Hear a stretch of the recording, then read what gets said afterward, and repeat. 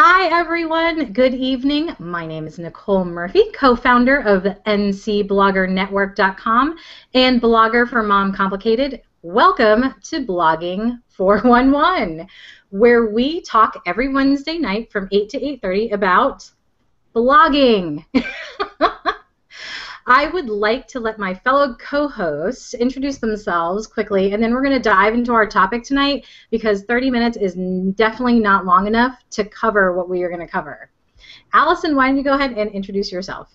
Hello, everyone. Happy Wednesday. I'm Allison Carter. I am a freelance writer, content strategist, been blogging for about 5 years. I, too, am a co-founder of NC Blogger Network, and I have my own website, AllisonBCarter.com. That's Allison with 2 L's and an I. Nice. And I am Randy Brown. I am a webmaster, webmaster and a blogger. And now for our fabulous guest tonight, Cynthia Sanchez from Oh So Pinteresting. Hi guys, so great to be here. I am, like you said, Cynthia from Oh So Pinteresting. I have been writing and blogging and podcasting about Pinterest for almost 2.5 years now, actually over 2.5 years now. Wow, time flies. All about how to use Pinterest for business and as a marketing tool. So thank you so much for having me on tonight. Really looking forward to it.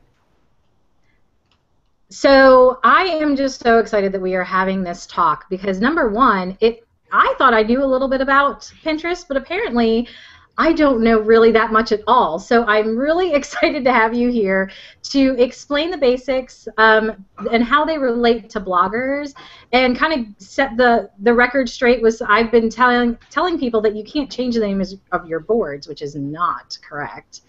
And to talk about the new Messenger feature, which looks really, really exciting. So number one, I would love to talk about just the top 3 no-nos that you see, or just common mistakes.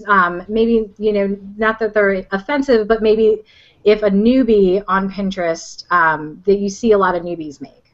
Yeah, there's some mistakes that I see newbies make, some mistakes that I see big brands make, so mistakes are just kind of all over the place, and there's some really simple ways to avoid them. Actually, the big mistake that I just saw, just actually a few minutes before we jumped onto the call tonight, was from a big national publication. Everybody and their mother read this magazine growing up at some point in their life, okay, and they have a big Pinterest account, and what they did is they pretty much spammed their followers. They had about 30, 40 pins that all looked the same. They were all just these individual products with white background, just one pin after the other, after the other, after the other. It's like the same stuff. It's like, oh, please don't do that. So if you're on Pinterest and you really want to be kind to your followers, which you should do if you want them to continue to follow you, avoid doing that. So avoid getting on there and pinning, pin after pin after pin, especially about one single topic. So let's say for bloggers, maybe they have a blogging tips board somewhere on their account, or if they're a food blogger, they have, a special kind of recipe. Let's take food bloggers. I don't know, I always pick food bloggers. I'm always hungry. I like food a lot. So let's say maybe they're looking up chicken recipes or wanting to feature chicken recipes or something that day, and they pin 25 chicken recipes, one right after the other. And, for their followers, if they're not following many accounts and if they're pinning those pins really, really quickly, that could be really annoying. There was actually a blogger that I followed, well, not quite 2 years ago, about 1.5 years ago, and she had an amazing website, an amazing blog. The style was beautiful. You could tell she had a lot of help from designers. High production, great content, but she would pin the same image over and over and over and over again. When she wrote a blog post or came out with a new video, I had to stop following her because when you think about it, people really like to use Pinterest on their mobile devices, mostly cell phones. Over 75% of the traffic going to Pinterest happens on a mobile device. And when I'm looking at this teeny tiny little screen and I see that same picture over and over and over again, that's pretty darn annoying, so don't annoy your followers that way. So that's one big question. Can I jump in with a question related to that really quick? Yeah, definitely. Okay, so as a blogger, I want to pin my article, like my own stuff that I write, to my boards, correct? For sure. And I've heard some conflicting information about whether or not you should just pin your post once to one of your boards, or if you need to put that same post on multiple different boards that you own, because sometimes on Pinterest people can follow you and everything you pin, or they can just pick specific boards of yours that you follow. If you didn't know that about Pinterest, that's really key, I think, to understand. So you might have some followers who will just follow one or two specific boards that you've created that they're interested in. So Cynthia, does it make sense for me then to take a post that I've written and pin it to all topic appropriate, but pin it to a couple different boards, or should I just pin it to one of my boards and then let that be? Because I think the spamminess happens when you're trying to get it into all your relevant topics so that everybody can see it. Exactly, and I think it's a great idea to pin to multiple boards, but just don't do it all at the same time. You're kind of doing a disservice to your followers if they do follow your entire account, and also to yourself, because as Pinterest has grown in popularity, people are following, hundreds, if not thousands, of other pinners sometimes. So when you pin, let's say you pinned your article at 2 in the afternoon. Well, a lot of your followers aren't going to be on Pinterest at 2 in the afternoon, and if they're following that many accounts, chances are they're not going to scroll all the way back in the feed to find, where they left off. Back when I first started Pinterest, I could do that. I mean, that's, you could go that far back, but not anymore. You're just following too many people, and people are more active. So if you want to pin it to another board, or have another, appropriate board to pin it to, wait till later in the day. Wait till the next day. Wait a few weeks. Come back and repin it again to that same board you started off with. There isn't any reason that you can't go back and re-promote that content. In fact, one of the things that I really advise people to do is go back into your archives, and those evergreen kind of posts that you have that would be applicable whenever or are still relevant, go ahead and repin them again, because in that time you've gained new followers, maybe you missed them back then, and I've had new posts or even podcast episodes just take on a new life when I do that. So I think it's a really good idea to repin things to multiple boards. Okay, I have a question. Sorry, haha. For Allison and Cynthia. So I had a great post about Disney, and it was a guest blogger on our blog, and it did really well. And that is just, it's always topical. It's always it's pretty evergreen as far as, within that year. We could talk about it several different times, and it's still going to be okay. So I went ahead and made a different image so that when I pinned it, it did look different, but then I just kind of awkwardly stuck the new image at the bottom of the post because I didn't know what to do, because I've been making my images 600 by 900. So both of you, and somebody that knows how to repurpose content correctly, and then somebody, a Pinterest expert, how do you mesh those two things together so it doesn't look like there's just a giant image at the bottom of my post now? That's actually something I've seen bloggers really start to do lately. Something similar. Well, they'll put one pinnable image up at the top, and then maybe another just a little bit different down at the bottom. I think if you do want to go back to those older posts, try to keep some of the style elements that you used in that original image into the new image. Maybe the same fonts, the same colors, maybe another image that you used in the post, and make it larger. Repurpose it for Pinterest. Because for me, and I'm sure it would be for you too, if you're on Pinterest and you see, let's say, we'll talk about Disney, maybe, the picture of, the Cinderella's castle and, some text over it and all that kind of stuff. Yes, that's Disney. And then I go to the blog post about it, and it's a picture of one of Disney's restaurants that I don't quite recognize, or that's just a little bit off. I'm going to get kind of confused, whoa, did this take me to the right article? Is this a bad link? Is this spam? It's just a little bit of confusion there. Mm-hmm. So if you can make it somewhat consistent, at least some of the same elements, I think that's a great idea, something to do. Okay, so now I have a question. So, not being very familiar with Pinterest, as a blogger, or as a webmaster as well, one of my main goals is to drive traffic to my website. So, how effective is Pinterest at driving traffic to the website, and does it work for every website, or can it work for every website? Who's the audience that's using Pinterest mainly, I guess, and how effective can it be for driving traffic? Yeah, Pinterest is amazing for driving traffic. Pinterest drives more traffic than like Google Plus and YouTube and LinkedIn combined, all sorts of different sites combined. I mean, that's been going on since 2013. It is huge for traffic. It has made businesses become the businesses they are. You know, they didn't exist a couple of years ago, but because of Pinterest, they are now businesses because they got so much traffic and attention from Pinterest. And it does kind of go back to who your audience is for the website that you're trying to promote. If you're trying to attract, I don't know, Allison, we're talking about engineers, and maybe in the green environmental space. Well, if you're trying to attract those, that really high specific of a technical field, you might not want to go to Pinterest to drive traffic to that space. The primary user of Pinterest in the U.S. is women in their mid to early 20s to their late mid-40s, and that's the biggest user of Pinterest globally. Internationally, Pinterest, the demographic is a little bit more 50-50. In the UK, it's split down the middle, almost leaning a little bit towards more men using Pinterest, but in other parts of Europe, it is more women. So it really depends on who you're trying to reach and where you're at. So Pinterest is great for driving traffic, but there are other reasons that you can use it as a business too. But if your main goal is for traffic, then definitely take a look and see who's out there, if you're trying to reach women. And for most businesses, you see my dog back there, sorry. For most businesses, the rule still applies that women do make most of the purchasing decisions in a household. So that's always something to consider. You might have to tweak your message a little bit to reach those women, but we're always, I know I'm always looking for stuff for my husband, for my son, for my brother, for my dad, all those kinds of people. So definitely keep that in mind. So for my monster 4x4 truck website, it might not be the best. That would be awesome. No, you should still do that on Pinterest. And because another thing I kind of bring up with this is that you may not get that much direct traffic from Pinterest, but especially if you're in one of those high interest areas. Pinterest is all about interest, so you will get some attention that way. But what it's really good for and has been really powerful for some businesses is for Google ranking.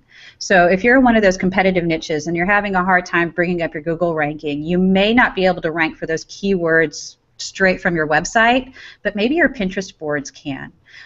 There are multiple businesses that I've come across, blogs that I've come across where their blog or their website doesn't really rank really high, but one of their Pinterest boards will. One of my Pinterest boards usually ranks number 1 or 2 in the crafting space. I don't have anything to do with crafting, but one of my boards does.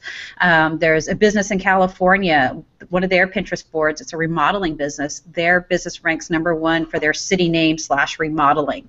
Right underneath the paid ads. It's their Pinterest board that ranks first, not another business. So you could get traffic in different ways. All right. So, Allison, one last question, then I'll let you talk. So, as somebody that again isn't familiar with it, what's the high level? How do you use it? How do you use Pinterest? If I want to come in, I want to start promoting one of my new websites. What do I do? You think of Pinterest as another search engine. Think of SEO. Keep SEO in mind when it comes there. What are people searching for? What do they want to find? What are those keyword phrases that they're going to use? What are the topics that my business is about? Those topics, those I guess kind of tags that you would put on your blog post can also be then translated into Pinterest boards. So that's kind of where you start off with, and you really have to. So you make a board about a subject or a keyword or whatever. Okay, sorry, and then you start posting blog posts like I would share on Twitter or on Facebook, or I post images, or I do both or neither. So all the images on, well, not all the images, but a majority, I'd say 95 to 97% of all the images on Pinterest are links out to websites, out to blogs, out to product images on e-commerce sites. So you would have to have images on your website to go to each one of those places you want to bring attention to. You then pin those websites to a board, whichever category they fall in. Think of the boards as kind of like drawers or file cabinets that you can then file them and organize them into.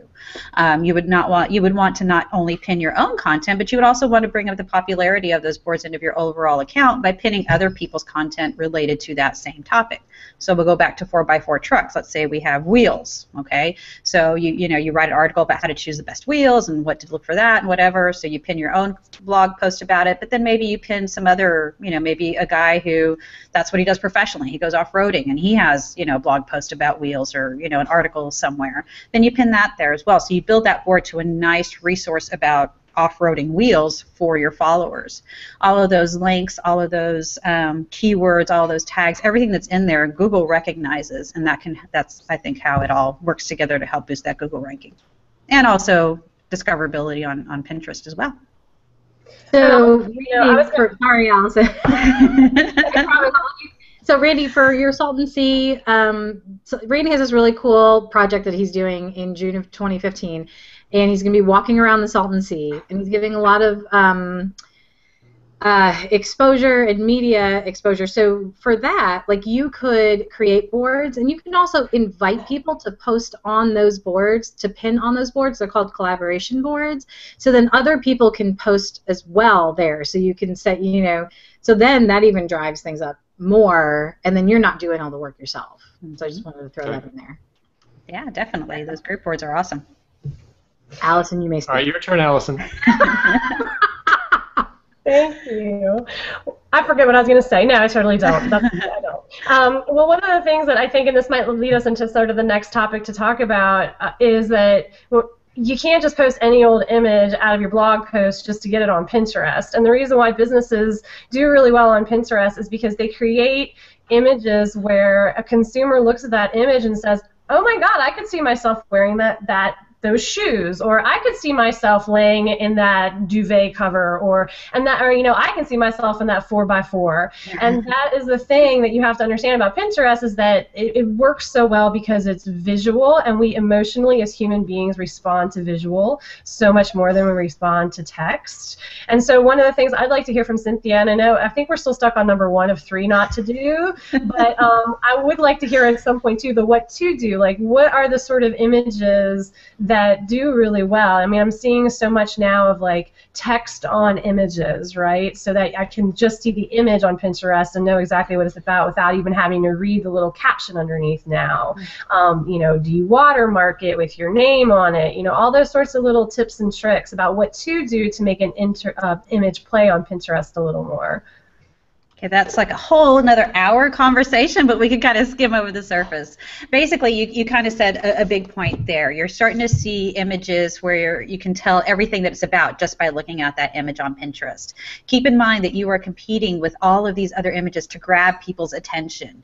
And so let's go back to the off-roading type of topic, and you have a picture of a truck. Well, okay, there's a truck. Is it how to buy the truck? Is it where to drive the truck? Is it about the wheels? What's it about? Is it, I don't know, because we don't have the benefit of the entire website or the blog post title just blaring at us there, or whatever.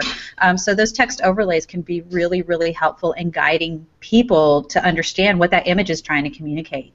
And if your blog happens to be about something that isn't quite so visual, that's maybe a little bit more service-based, that's where it really becomes important. Today I saw, an image of, somebody reaching out, and the image like reaching out, it's like, well, what the heck does that mean? It's like, it's just some kind of creepy guy reaching out at me, and it actually ended up going to some sort of business, site, and it made sense in the context of that blog, and but by itself, it doesn't make sense at all. So, like you said, people have to read the description underneath, and that's requiring more work. And people, anything to make it easier to get to you. That's what you want to do. Just make it as easy as possible. And as far as watermarking the images, I definitely, highly, highly recommend doing that with your URL, with your logo, with something that will help people start to recognize your blog's name, how to get back to you, who you are, what you're about, that type of thing. And also, there are some not so great, nice people out there on Pinterest. They will go and scrape all of the images off Pinterest and then re-put them up there for their own evil use.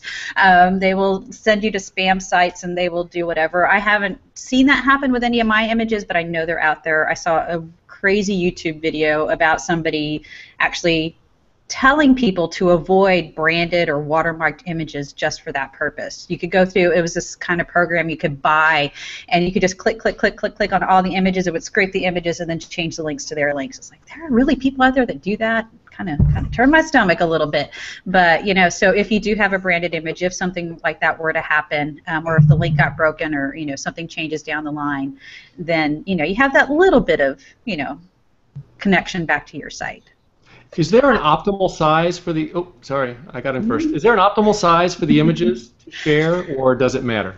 It does matter. Really, it's more perspective, and kind of you want more of a you want more of a portrait style image where it's a tall image more than a landscape where it's really wide. Now, the actual size, once you get it into the Pinterest feed, it'll kind of expand to fill into the feed. Every image gets the same width, but the lengths can vary up to about 1,300 pixels tall. After that, Pinterest will kind of hide the bottom until you click on it. So if you have a long infographic, if you have the really important information or a really tall image, make sure that that's up towards the top if you have a really tall image. But as far as the overall size, of course, it has to fit within your blog's layout, and everyone's is a little bit different. So you want to make sure it fits within that. But when you go into Pinterest and you click on an image and enlarge it, is that picture big enough to see the detail that I need to see? For example, I came across a company that does landscaping, and they had all these tons of little thumbnails all over their site, and they pinned those thumbnails straight to Pinterest. So when I opened up the pin, or clicked on the pin and enlarged it, it was this teeny tiny thumbnail of the landscaping thing. In the feed, it actually looked bigger, but when I got in there, I couldn't tell if that was a tree, a bush, a cat. I couldn't tell what it was, So it's like that didn't really help them, and of course I can't see what it is. I clicked away from it and went and pinned something else instead. So is the picture big enough to tell the detail that that I need to see in it? So it doesn't need to be super huge all the time, but just really get that message across quickly and easily. I had another question for you that I would love to hear your thoughts on. A lot of bloggers know that they need to pin their stuff, okay? And I've heard, again, conflicting opinions about, do you pin your stuff to your own boards? Like, you clearly label it, like, this is my blog's material, and then you have other blogs so that people are clear if they're following that board that you're pinning your stuff. Or do you just mix it in with everything else like you would normally do with all of your other boards? So instead of having, like, my blog board and then here's stuff I pin from other people about topics, do you just kind of mix it all in there? I would do both. Okay, and I know that's kind of not the best answer, I guess. Well, actually, it is, because that's what you should do, I think. Is unless you're a brand new blogger, if you have 2 blog posts of your own and that's it, then I wouldn't recommend just creating a blog or a board just for your blog. Once you got a good, kind of library built up behind you, then go ahead and do it and start bringing some attention back to that earlier content. But what that does is it really helps make a searchable index for your followers, for the people that follow you on Pinterest. For example, I have a board just of my old Pinterest news and tips, and then I have a board dedicated just to my podcast. And then I have another board just to Pinterest tips and news that I pin my stuff and everybody else's stuff.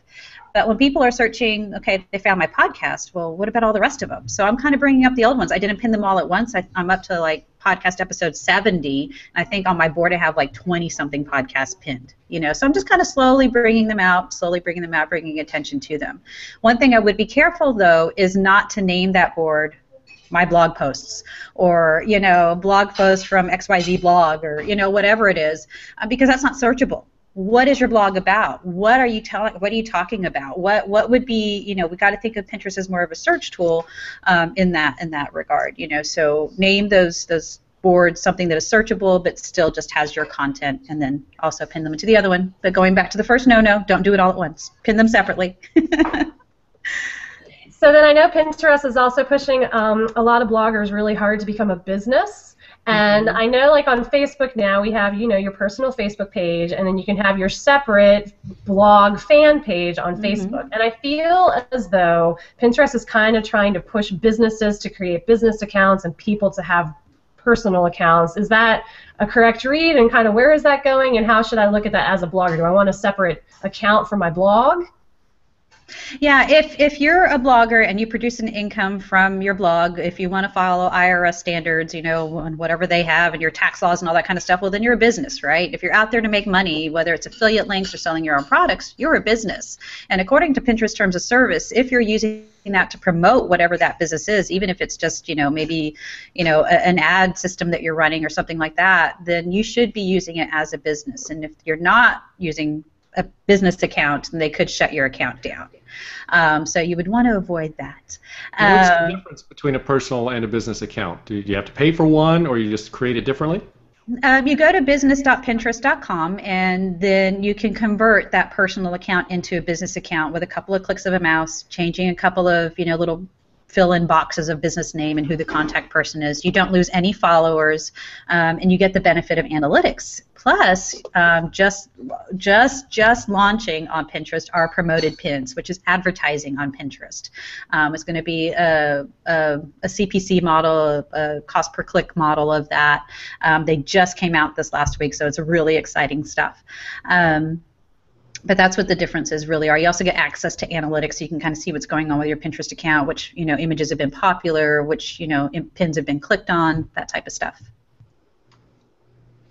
So how excited are we about messages? Are we excited? Is it a big deal? I think it's a really big deal. I really, really do, because that's one of the features that kind of was missing from Pinterest to make it more of a social network. You couldn't really have private conversations with anybody. Everything had to be very public or taken off onto Pinterest or off of Pinterest onto Twitter or to Facebook.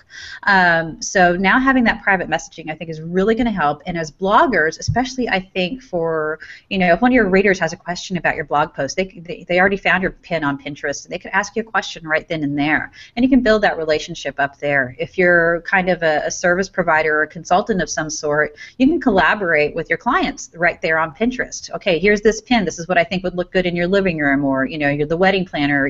Whoever it is that's working with clients in that kind of way. I think that could be really, really helpful for. Well, right away, I'm working on an account with somebody else, and this girl's brilliant. Like day one of messages, she was messaging the pins that she wanted to put on this business account from her personal account. Exactly, yeah. And I was like, oh. Yeah, I think I said, here I am. I'm like, test, and then I go on there, and I'm like, oh my gosh, this is a great use of it. Just, obviously, yes, the conversation part is huge. But being able to toggle back and forth, because you can't toggle back and forth between accounts, this way you can at least move pins where you want them to be, so you have them ready. So I thought that was pretty brilliant. Yeah, that was. Yeah. So I have a question about etiquette. So this always comes up with, I feel like this question comes up a lot with Twitter, where it's like, do you thank people for repinning your pin? Do you talk to them about it? Do you just let it go? Like, how does that all happen? And now with messages, should you send them a message like, hey, thanks for, really promoting my pin, or what? Well, how does that all work? Yeah, so if you do have a business account, you can go into those analytics and you can see who has repinned your stuff for a certain time frame, which is kind of wonky. It's not the most sophisticated analytic system, but you can get some information off of it. So if you do see somebody has repinned something and you know who that person is. So Nicole, if I saw you, it's like, oh my God, Nicole is awesome, and she repinned my stuff. Oh my gosh, I gotta go say thank you to Nicole because I want her to follow me back, or whatever. If you want to build that relationship, then yeah, go ahead and go into that pin, their pin of your content, and say, hey, Nicole, thanks for pinning, if you have any questions or whatever, but engage in conversation. Because if you see all, this whole page full of pins because you had an awesome image and it was an awesome blog post, and you go in there and you start thanking everybody that has repinned that or pinned that from your site, Pinterest will shut you down after about 3 or 4 thank yous. Because they'll say that you have spammy behavior. So you can do more, but you need to change up the wording. Because for a while there, you could just kind of, thanks for pinning, copy paste, thanks for pay, and of course that is kind of spammy. But you really want to say, something, that isn't just a repetitive message. But it's not something that you have to do. It's not something that people expect, really. But if you want to, kind of build those relationships, if you find that, an influential pinner, somebody with a large following that you think is your target audience, that they did you a service because, they just shared your content to however many hundreds or thousands of followers that they had. So they do deserve some thanks. Yeah, I actually went ahead and thanked a big person on Pinterest for repinning one of my articles, and she invited me to one of her group boards, and I was like, see? Yeah. Oh, so yeah, kind of follows the same social media rules everywhere. Just act like a normal human being. Exactly. And you should be okay. That's for sure. I do want to add, I feel like, because I started on Pinterest back when it was just formed. I got a private invitation, blah, blah, blah. And I feel like over the past years, I've had to really changed my thinking about what Pinterest is. I mean, it started out for me as my boards to pin activities that I wanted to do with my kids or around my house, or like crafts or products I wanted to buy, or if I was going to do a new room, I would pin like my mood board for my room.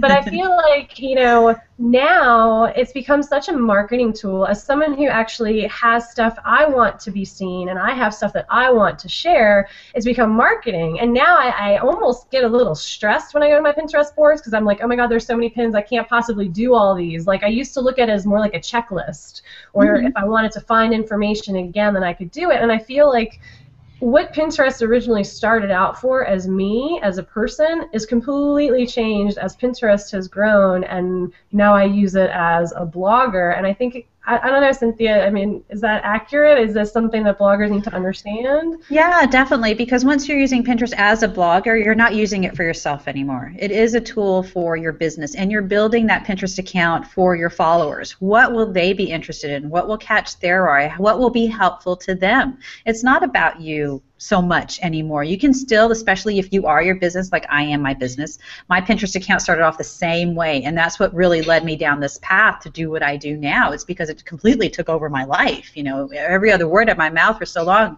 I mean, it still is Pinterest. But, you know, so you'll see on my account, all of those personal boards have been pushed down to the bottom, because that's not what's important. But I still every now and then will pin something to those things to show people what I'm interested in. And yeah, I like to eat this, and I want to go here, and I've been there. You know, that kind of stuff.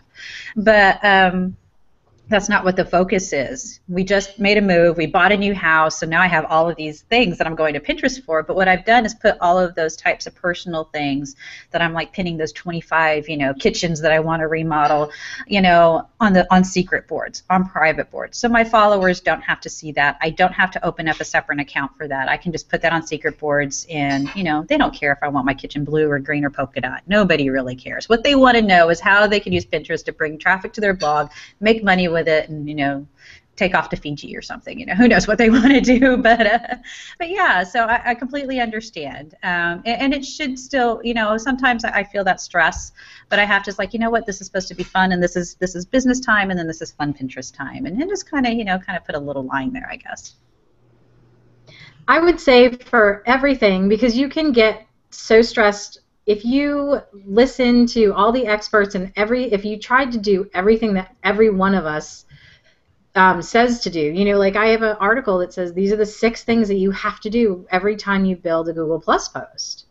And, you know, and then here are the 4 things that you have to do when you're creating your article so that it pins properly and then it tweets nicely. You know, you're going to make yourself nuts. Yeah. You know, definitely just staying true to who you are and just kind of trying to enjoy it. I mean, Pinterest is a happy place. Don't let it stress you out.